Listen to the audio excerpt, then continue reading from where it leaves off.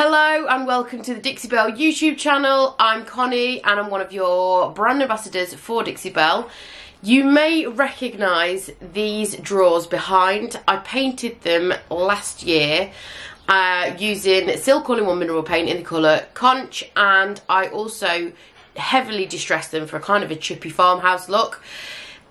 I was always planning on keeping these drawers, but unfortunately they don't go in the room that I wanted them to go in. The colour's just not working. So I'm going to paint them white. Yep, you heard, I'm doing neutrals.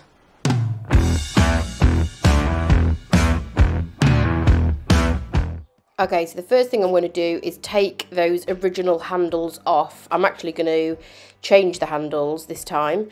And then I'm going to give the piece a light sand. The reason for that is when I painted these last year in Conch, I did a chippy effect on them using sea spray and sort of distressed it back to reveal the pine underneath. So I'm not wanting that kind of look for these. These drawers are very, very heavily used.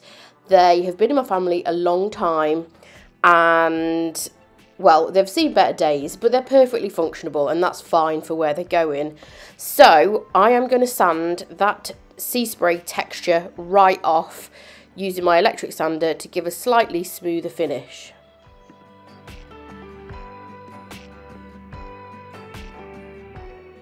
So as you can see, the top I actually left unpainted. I actually left it bare pine. I didn't treat this top at all, just because I thought the tone of the pine was quite nice. But for this look that I'm going for, there are quite a lot of different woods in the room that they're going into, so I just want a really plain look for these.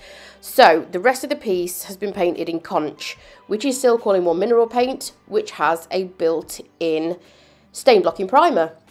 So that we're all kind of on a level playing field, I'm going to give the top 2 coats of Boss in grey, just to assist with that stain blocking primer, because I am going fairly light on these and pine has a tendency to bleed through.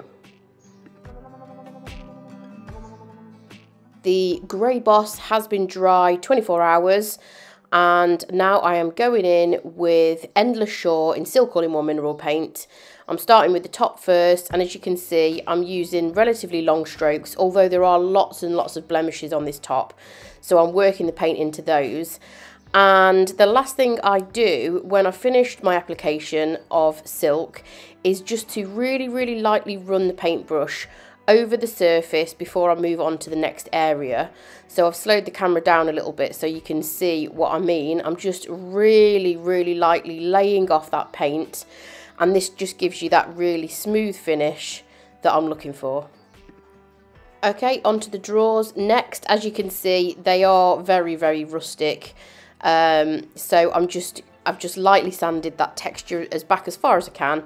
But I don't mind a bit of character. The dings and stuff, they are a really old set of drawers, so I don't mind the character in them.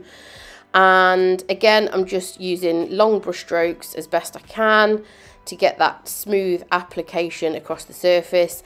And I only did 2 coats of Endless Shore. If you are looking for a warm, sort of antique off-white with fabulous coverage, Endless Shore is your one. It's actually my go-to neutral. I really, really like the tone of this paint colour.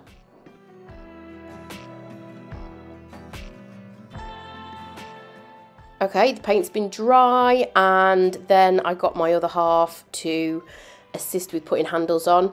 I'm going to let you into a secret. I absolutely hate putting handles on pieces, so they are not my hands. I was behind the camera.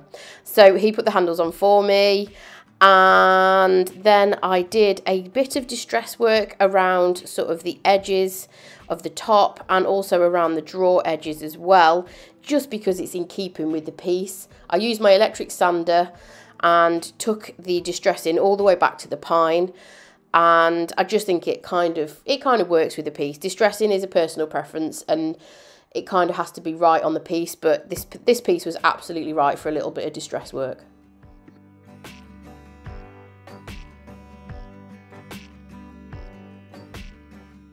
So this is the previous paint job that I did last year, just to remind you.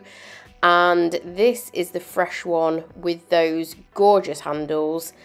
And although I am a colour lover, I've got to say I do like the neutral finish on these. Thanks for watching the quick video. I hope you enjoyed it. I think you'll agree these wear white much better than pink. And make sure you're subscribing to the Dixie Belle YouTube channel for more videos like this one.